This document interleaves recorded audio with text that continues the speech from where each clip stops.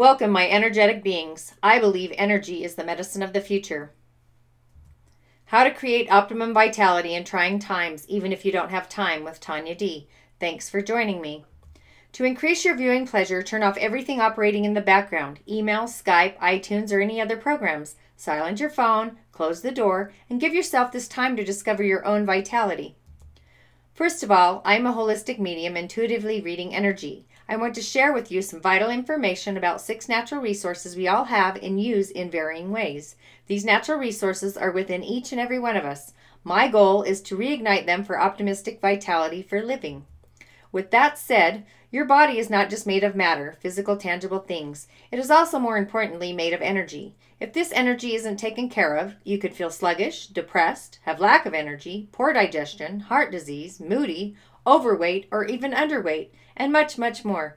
Now, I'm not saying to give up your primary care physician. These 2 practices work together in tandem to create their own magnificent healing world.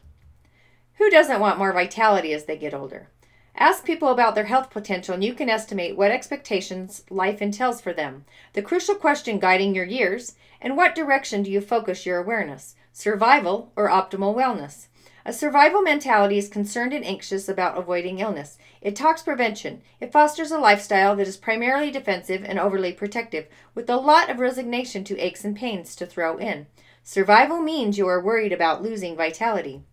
Choosing optimal wellness beckons you to open towards a quality of life, an ever-growing recognition of the availability of life's energy, where spontaneity, enrichment, and humor reign. It's future-orientated and concerned with the power, abundance, and opportunities of life. With the survival mentality, you worry about dwindling energy. By endorsing wellness, you discover how to stimulate your vitality. Do you find yourself asking questions like this? Where did my energy go? Why can't I perform at work or the gym like I used to? Where did this extra weight come from? How did my life get off track? What can I do to rebalance? How can I get my vitality back? Let me help you answer those questions.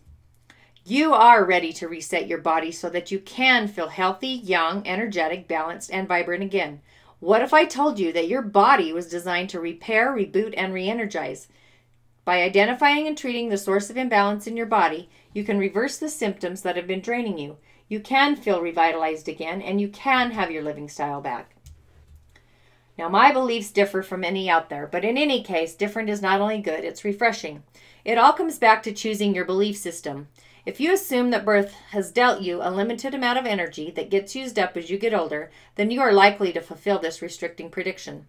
If, on the other hand, you gradually became aware that unlimited vitality is available, then your entire outlook, feelings, thoughts, beliefs, and behaviors authorizes a vastly different story. One that, as you grow older, is filled with fascinating chapters rather than a few scribbled pages.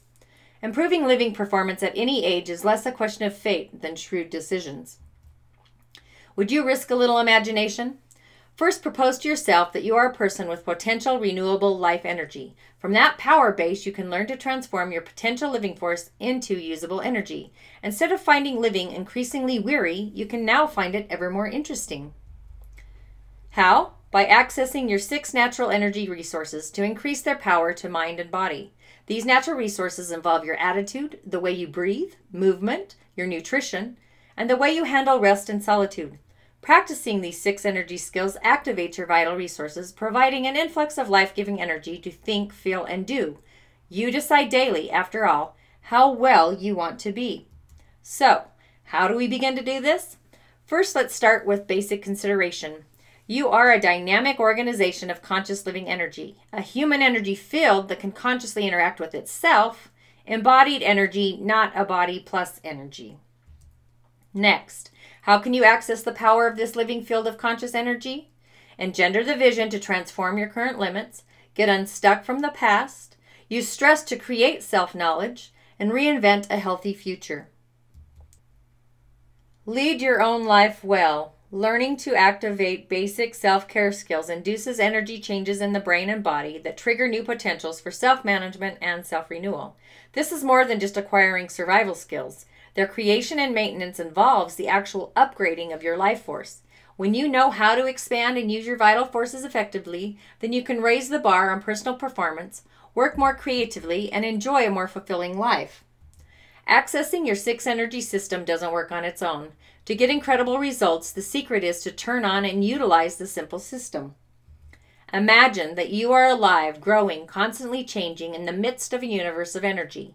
Like a plant, we take from the earth and air sustenance. We drink water from the rivers and sky. We transform the sunlight into energy of our bodies. Like the plant, we seek to flourish. We reach out to expand our roots, extend our limbs. We dispense the flowers and fruit of our life force to all of those who would gather beneath our unique shade. But in the midst of all the riches of this garden, some of us appear to wither and fade. Why? We all live well or poorly because of many factors in our environment. The air we breathe, the water we drink, the food we eat, the work we perform, the people whom we choose to socialize. These factors delight or oppress us, stimulate or bore us. The quality of their existence is vital to ours. One factor stands out as the single most important element for our state of wellness. It's the way we think about ourselves and our own possibilities. Life can yield so much more to us than we could ever imagine. Whatever our age or status at any given moment, life presents vast horizons of wellness, happiness, creativity that stretch far beyond the limits of our feelings, thoughts, and memories that even preoccupy our minds now. Who would have expected the political changes that are erupting throughout the world? Who would have believed that we could send images on our phone or even hold a mini computer?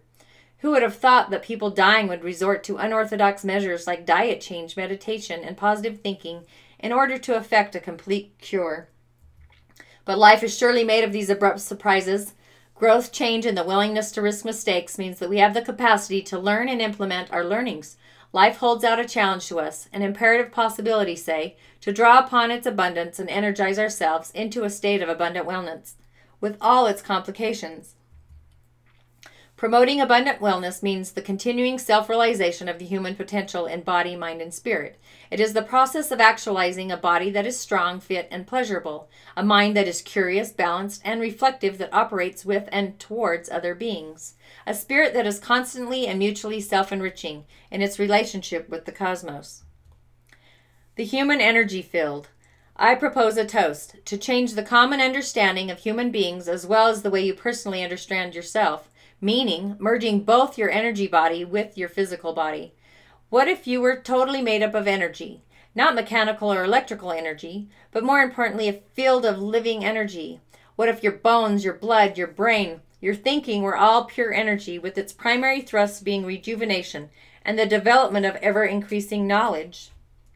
Well, here's the surprise. That is exactly what you are. Your entire being is conscious energy. In fact, energy is the entire universe, and we live in a vast sea of changing energy fields radiating in time and space. Your energy is a special type of energy that has functions and properties unique to you alone. Your most outstanding characteristics are that you are self-organizing, self-renewing, and self-conscious. Even when you neglect yourself, the fundamental dynamism of your life force struggles towards the promotion of health and retains its potential to carry you beyond mere absence or disease into wellness. If this were not so, you would not heal your body or exceed conventional wisdom in any area of learning. You are an energy being. This simple idea is central to the development of wellness, yet it seems to have escaped the medical profession. From a functional perspective, the energy of your conscious life force forms your body and mind and executes all your functions of living. It also mends your organism whenever that is required. You can, of course, think of yourself as an energy being or as a machine. Your mind will accept either position. The consequences, however, are not the same. If you conceive of yourself in a mechanical, static way, believing that you only have so many years of declining existence, then most likely your body will confirm your decision. Your behavior will match your thinking, your lifestyle, that malleable personal complex of ideas, values, relationships, and behavior will reinforce your addict conceptual viewpoint, resulting in a self-fulfilling prophecy. You will live a normal life of failing health, age when it is expected, and die of some disease at an appropriate time. If, on the other hand, you decide to restrict your vast potential to the limits of a static self-concept, you could examine the energy of your life force and discover it has an amazing capacity for renewal and growth. Your life will be full of surprises and joy as life engages you and reveals more and more of your potential. Most of us conceive our thoughts, feelings, and movement as random, unconnected expressions of our energy. We are not aware that they are all connected to each other in intimate ways. We see ourselves as disseparate parts. We are unaware that the way we eat affects how we think, that our mood changes how we walk, that our breathing alters our thoughts. We don't conceive ourselves as a unified whole being. That is why we are not surprised when we go to the doctor and they ask about our cholesterol and nothing about our anger. So, how do you envision yourself right now? Ordinarily, you take your personal anatomy: weight, color, shape. You feel, see, and think about yourself as physical matter. Set all that aside. Now think of your body, emotions, brain, and mind together as a swirl of energy. I do not mean that you have energy at your disposal. I mean that you are self-organized living energy. View your unique power of self-consciousness as a force that reforms, adjusts, and improves the energy of the body and mind. Now, recast your feelings, thoughts, behaviors, and expressions of your life force. See yourself as a being of energy, taking in positive energy from your environment and sharing that energy with those around you. Plants are constantly renewing their energy, continually maturing in some cases. Nothing about them is at a standstill. They actively respond to the abundance of life's resources within their environment. In the same context, abundant wellness for people is a maturing process in self-learning, innate control, and creative living that should never come to a standstill at any age.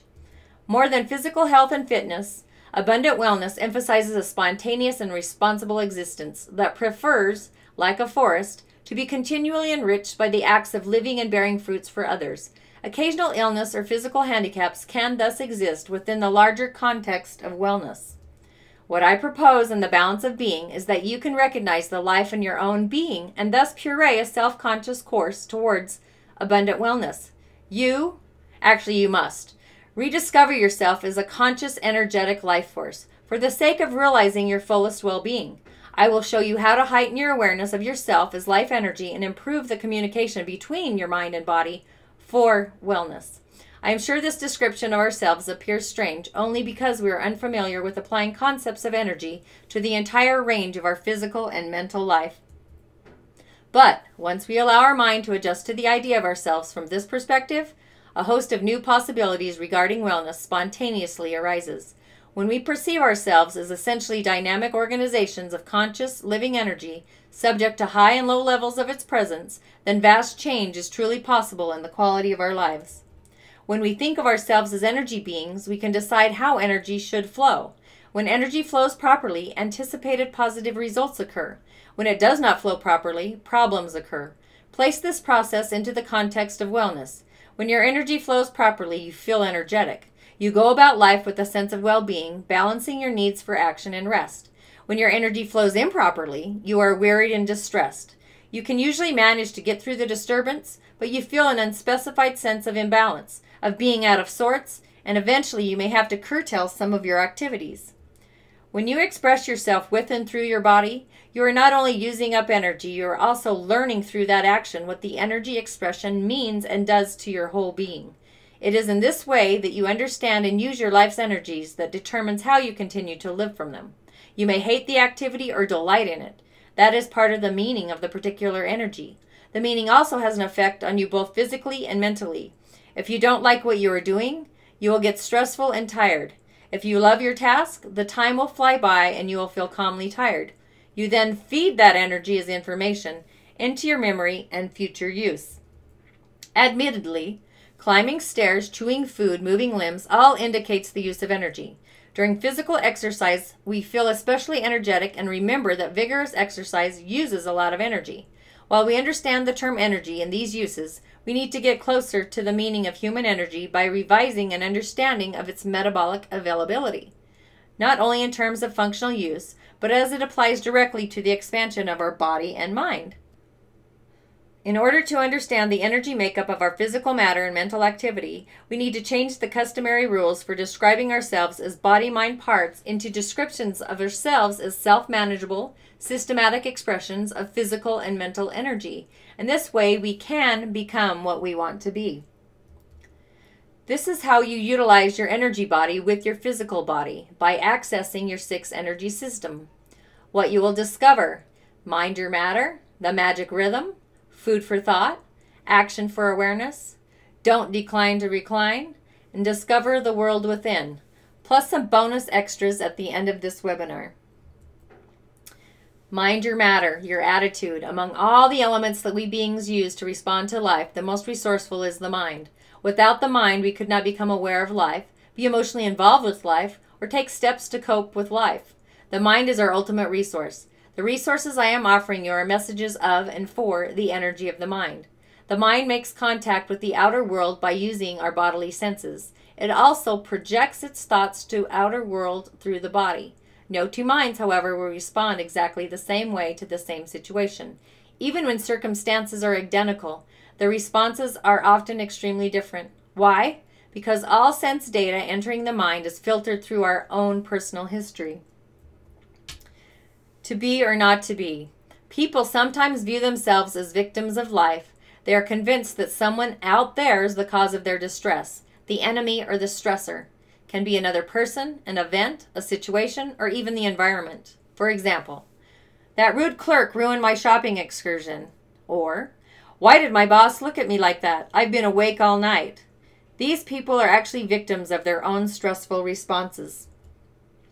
Think about the movie Mystic Pizza. The heroine unexpectedly spots her wealthy boyfriend having dinner with a beautiful young woman at a country club. Incensed by his unhealthy behavior, she angrily dumps barrels of fish in his prized Porsche convertible. Minutes later, she's introduced to her supposed competitor. It's her boyfriend's sister. The way you choose to use your energy of your thoughts or beliefs and emotions to life is the single most important factor in determining your response to life, as well as deciding your mental and emotional health. Your response to life is never just a thought. It always involves the energy of your body. You respond as a whole entity. The entire energy of your whole person is affected. The working rule, however, is that your body's reactions take their cue from the mind. The psychological and emotional energy changes to your response complement your state of mind during the situation. Your full response is thus a combination of thought plus emotion plus bodily changes. Our movie heroine witnessed the restaurant scene, felt betrayed in her heart, and vented rage with the fish approach. In her eyes, her display of misplaced anger was justified, but as the evidence bore out later, misplaced herself. In a flash, she perceived the scene, assessed it, and jumped to the wrong conclusion. The crucial question is, from where did her distress arise? There are always two possible answers to this. Either it came from the facts of the scene, or from her judgment of the facts of the scene. A close examination of the entire process of personal response shows that judgment played a key role. The magic rhythm, the breath. Everything we do in life is a potential stress-producing event. In fact, it is the almost impossible for us to not be affected. External factors such as the news of the day, inclement weather, an unexpected phone call, a child's illness, a friend's promotion, can all be opportunities for distress as well as enrichment. Learning how to live a balanced life amidst so many possible and actual stress-provoking conditions demands an awareness well beyond the need for repairing a computer. While we do not have to be immediately conscious of all the changes that the body goes through in order to maintain a balanced internal state, we should increase our alertness to possible stress factors. What we do not know about stress can and will hurt us. To deal with life intelligently so that our career and duties enhance or at least support our wellness, we need to learn energy-producing strategies that diminish the presence of severe stress. Without strategies, we remain too vulnerable before the whims of the environment, not all of which are beneficial. One of the most effective strategies against stress is breathing, as you will see, but let's take a closer look at stress itself. Life and stress. What causes stress, or what may be called stressors? External factors that are not necessarily under our control, such as events in our environment and people that we encounter. The variety of stressors is unlimited. While you cannot ever begin to calculate the external factors that could possibly cross your path on any given day, you can learn to manage your response to them. Management of response must become a major desire. I am sure we all get used to reacting in a certain emotional ways to our environment, regardless of the cost. You can get things done, get them done well, and even on time.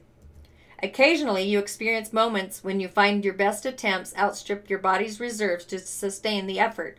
Your will drives ahead, but your body lags behind. You pay no great concern to that because when you let up, in spite of your exhaustion, you feel good. Meanwhile, the frequency of these stressful occasions multiplies and you find yourself falling asleep reading or watching TV.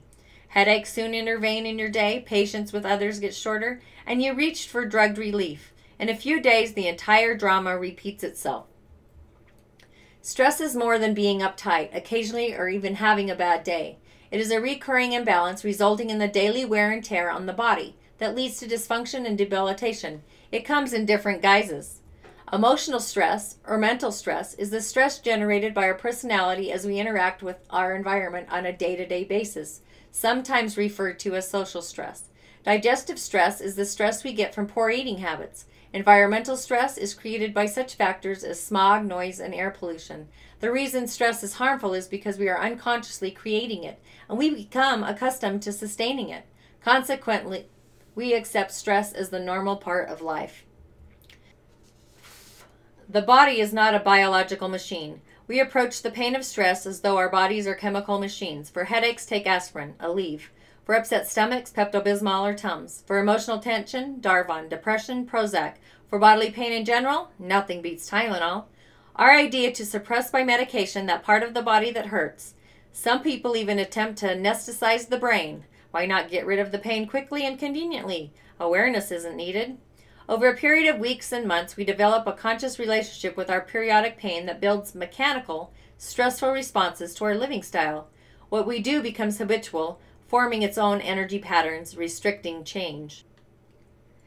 Taking occasional pain relievers is not the issue. Incorporating them into your conscious way of living is. We inadvertently use one stress factor, the drug, to suppress another stress factor, the pain. Meanwhile, we lose the opportunity to learn how to use stress to upgrade our life. What you will discover: breathing and emotions, natural breathing and the 3 breaths, moods and the breathing cycles, nasal cleansing, breathing versus stress, and some breathing exercises. Food for thought, nutrition. Why do you eat? To satisfy hunger, to relieve boredom or loneliness, to experience pleasure, to increase strength and muscle, to become creative and feel well, nothing else to do?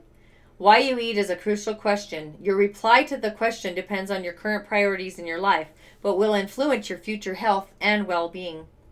Whatever the reason for eating, one fact remains. Energy derived from food becomes your body, influences your mind, and colors your emotions.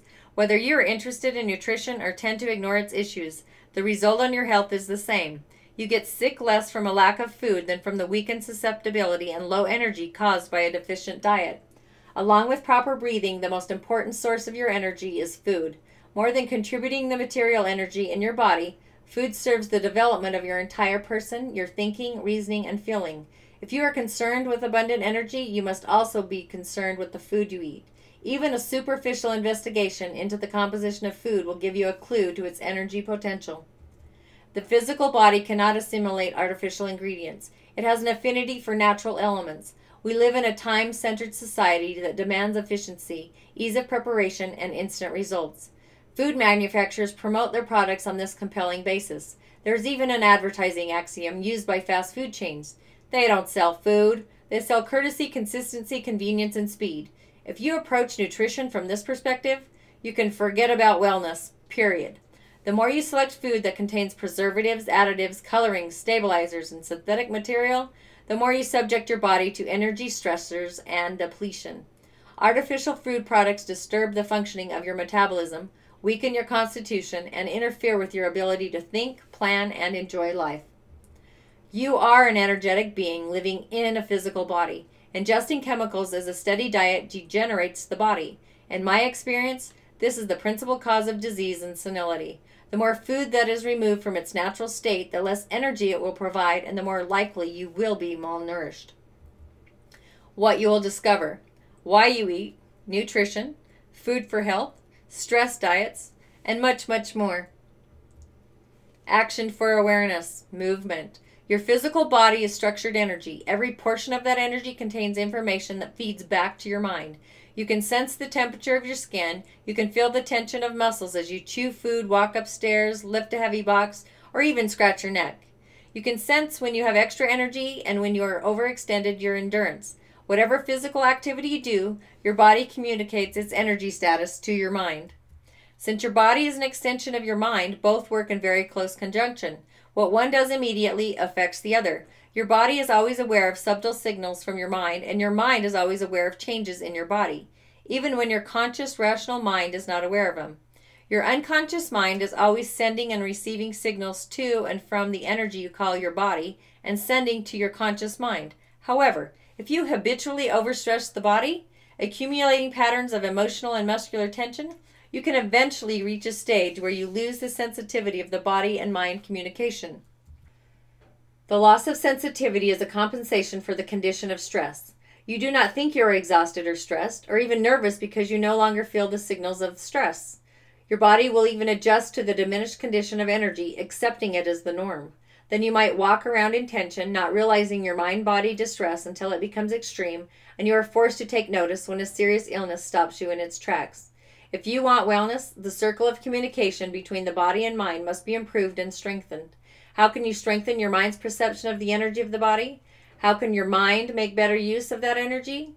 How does the body improve performance of the mind's directions? This is accomplished through exercise. What you will discover: why you exercise, the body being made for activity, reversing the body and mind's amnesia, and types of exercise. Don't decline to recline. Rest. Centuries ago, a famous Greek philosopher remarked that the most obvious fact about life is that it changes. Upon this undeniable fact, he composed one of the first scientific treatises on the nature of change. Aristotle was brilliant. He never imagined the changes you and I encounter in our lives. The 24-hour last-minute kind of rush changes? Our lives are changing much faster today than that of our ancestors. The challenge of change is a stranger to no one. We all experience change in at least some form. Without change, we would die. Our cell life is limited to the only few weeks of existence. Life and change go hand in hand. The more we connect with life, the more we are introduced to change on a grand, never-ending scale. Life's slightest touch can alter our thoughts and feelings. Those changes provoke emotions. Whether we like, accept, and approve a change or dislike, disapprove, and resist the same change, we generate emotion. Our language indicates this emotional contact. We say we are moved or touched by an incident. The Greeks called this feeling the suffering of life. By suffering, they do not necessarily mean distress, but emotional change. When you contact life's events, the energy of your emotions fluctuates, and you move from one emotional condition to a new one. Whether you enjoy a positive experience like laughter or resent a negative experience like frustration, the result is the same.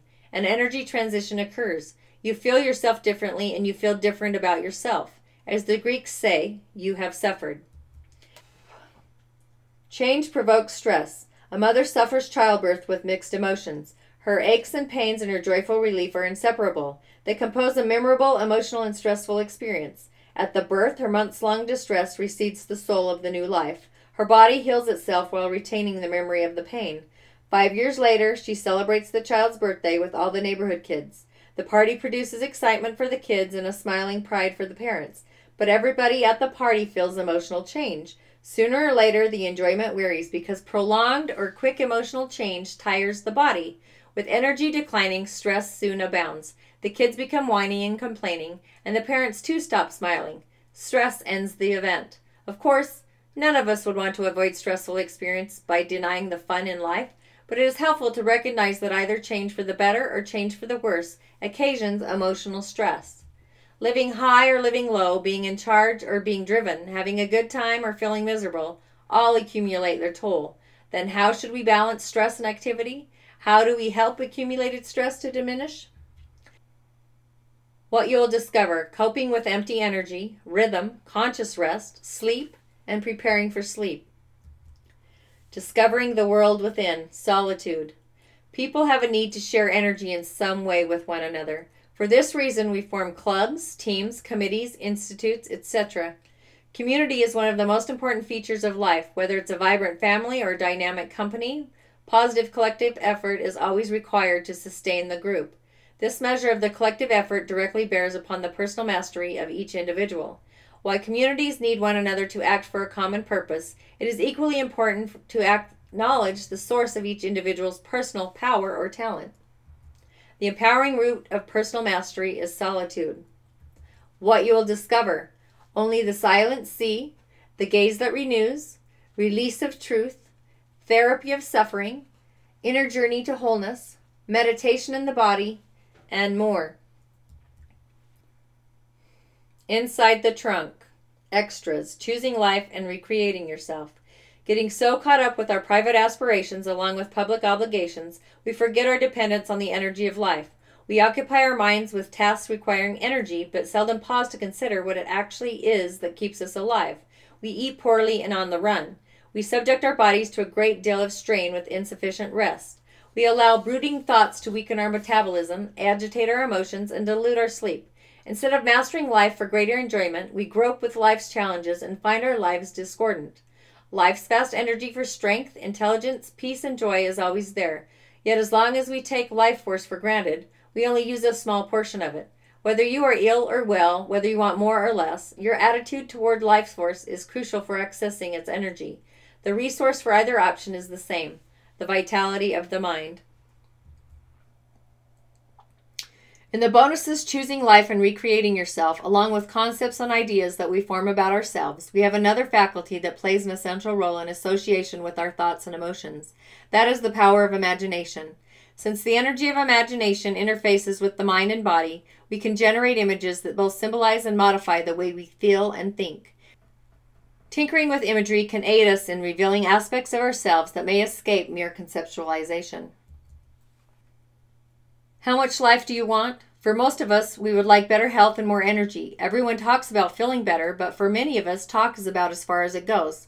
Some of us easily gloss over our well-being until a crisis strikes. Then suddenly, recovery of vitality is a most stern affair. Once we are well again, our concern for life energy recedes farther and farther from daily patterns into forgetfulness, until another crisis arrives. Unless we get scared by the catastrophe, we do not pay much attention, though we are utilizing the energy of our body and minds. What requests do you have for your body and mind? At this moment, you are obviously alive, but consider these questions carefully. Do you want to feel more alive? Do you want to enrich yourself with more of life's energy? Do you want to know how to call upon unlimited energy resources for renewing your vitality? Would you like to be less susceptible to tiredness, chronic stress, and illness? Do you want to exert more bodily vigor and be less tired while you work? What would hacking more vitality mean for you? By more vitality, I mean having natural energetic resources around whenever you want them. Would you say these resources are priceless? Undoubtedly, but here's the catch. To claim your energy, you have to ask for it. Creativity is the power to induce vitality. I came from a space where you are a holistic, energetic being, an organic, intelligent, living energy field which can improve, rehabilitate, and increase your living energy on call. When we choose an amnesia, we steadily forget the truth of the living interplay of energy among feelings, images, thoughts, body, behavior, and environment. The mind has vast stores of creative potential waiting to be tapped for our personal and community or social benefit. As with other human potentials, creativity must be acknowledged and accepted in order to be made actual. We have all heard the word creativity used in many different ways. Artistic and business circles compete with words. The advertising world plans creative ads. Authors write creative cookbooks. There are creative cooking and creative decorating class. There is even creative financing for your purchases. When I speak of creativity for wellness, I propose a different meaning. Creativity is the power to induce vitality. Branching out and flowering. Your relationship to life. When you use your creativity for wellness, you apply natural skills to yourself in order to induce new vitality. You not only restore yourself, you create rejuvenation, bringing into existence that which was not there before.